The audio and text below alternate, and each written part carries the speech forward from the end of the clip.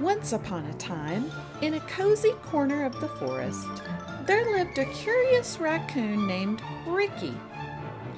Ricky was known for his incredible talent in finding the shiniest objects in the forest. From sparkling stones by the river to gleaming nuts under the moonlight, Ricky had an eye for beauty.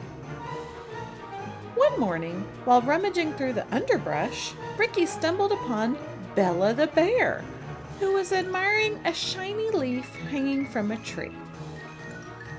Ricky chuckled to himself, thinking, "What does a big bear know about shiny things?" But as he approached Bella, he noticed her collection of glistening leaves, dewdrops in bottles, and even a rainbow fragment captured in a crystal. Ricky was astonished. "Wow, Bella, I didn't know bears like shiny things too." Bella smiled warmly. "Oh, Ricky, I've always loved finding sparkles in the forest. It seems we have a lot in common." Ricky, his eyes wide with excitement, realized that Bella shared his passion. He then had an idea. "Bella, do you want to go on a treasure hunt with me? I think together we could find the shiniest treasure the forest has ever seen." Bella nodded eagerly, and off they went, side by side, searching high and low.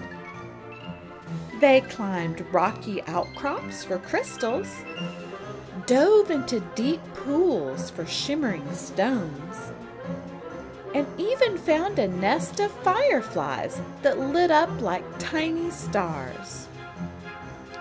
As the sun set, casting golden hues over their collection of treasures, Ricky turned to Bella and said, "You know, Bella, I never thought I'd find someone who loves shiny things as much as I do.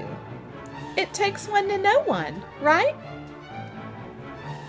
Bella laughed, her eyes sparkling with joy. "Right, Ricky, it really does." And from that day forward, Ricky and Bella became the best of friends, sharing many more adventures and discovering that sometimes the most valuable treasures are the friendships we find along the way. Now, let's dive into a simple lesson about a very curious phrase. It takes one to know one. Imagine we're on a time-traveling adventure to discover the secrets of words. Long, long ago, okay, not in dinosaur times, but still pretty old, people started using a funny little saying, "It takes one to know one." But what does it even mean? Well, it's like saying only a pancake flipper knows the secrets of a perfect pancake. Or only a mud pie master can truly appreciate a great mud pie. It's a bit like saying, "Hey, you're one of us, so you understand." Now, let's hop into our imaginary time machine and zoom back to the 1600s. Picture people wearing big, funny hats and fancy dresses. Nope, they weren't using our phrase yet. It took a little longer, sailing through time, until we land in the 19th century. That's around the 1800s, by the way, when the phrase started to sparkle in conversations. The exact moment it popped up is a bit like trying to catch a slippery fish with your bare hands. Tricky. But we know for sure people were chuckling and tossing "it takes one to know one" around by the late 1800s. They used it just like we do today to point out that sometimes you have to be a bit like someone else to really understand them. Imagine another cat looking at another cat stuck in a box and saying, "Only a box-loving cat like me can understand why you're in there." It's silly because of course most cats know the joy of box sitting. That's what makes our phrase so fun. It's about sharing a secret nod or wink, acknowledging that, hey, we're alike.